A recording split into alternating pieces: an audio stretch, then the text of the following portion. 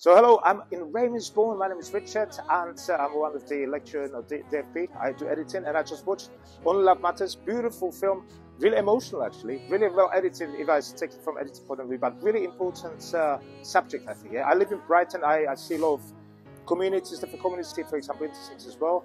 But not that many people actually know about kind of what really kind of like intersex, which I didn't actually know, and a lot of people don't know that. So I think it's very important to support this kind of community, because it's like similar we saw in this movie that like intersex people might be kind of have lots of difficulties. Like for example, it's really beautifully shown, really beautifully written, kind of all these struggles they might go through in their life. So I think it's very important, this kind of movie too, that it shows these things so people can start caring about it and help each other, because that's exactly as the movie says.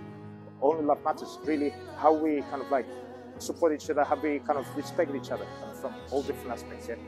Thanks very much, too. And I really really enjoyed that movie, and I think it's going to go far. I think it's very important. And then you should do second part as well. Only love matters.